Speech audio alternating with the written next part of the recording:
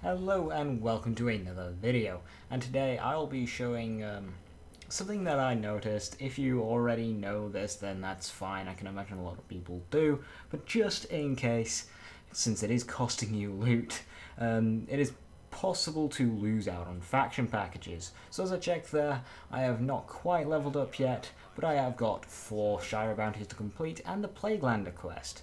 So the plaguelander quest I just turned in there gave me 1,000 reputation. So now I'm going to head over to the tower to pick up my vanguard package.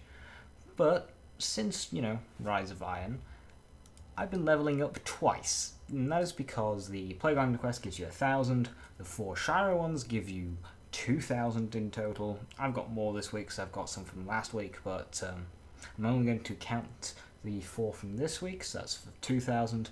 And then you've got the reputation you get from the patrol bounties, which is about 700. So that's 3,700 in total, give or take a couple depending on which patrols you do. Now, if you are wearing a vanguard mark, that will increase vanguard reputation. I am not in this, but if you were, and there's a thorn bounty there. But yeah, I just leveled up for a second time there. But yeah, if you are wearing the mark, you can get upwards of 4,000 reputation, which is often more than enough to level you up twice if you're already some way into a level up. So I've leveled up twice, I've gained plenty of reputation. So at the tower, I should have 2 packages waiting for me. So I'm just going to wait until I land.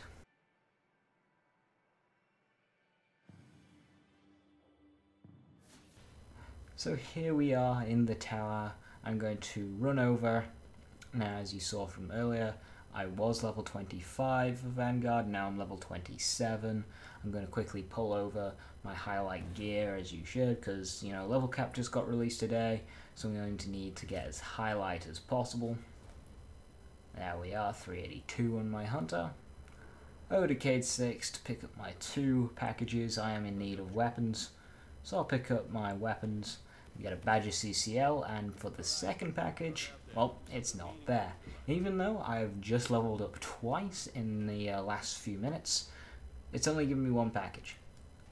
So I've got no reason to think why Crucible or even other factions will behave differently. So if you are going to go for a long stint in either Crucible, Strikes, or just do the Plaguelander quest and the shiro bounties, which a lot of people are doing every week, always just go to the tower before your second level up. Otherwise you will be missing out on a package, and a package is upwards to 390 loot.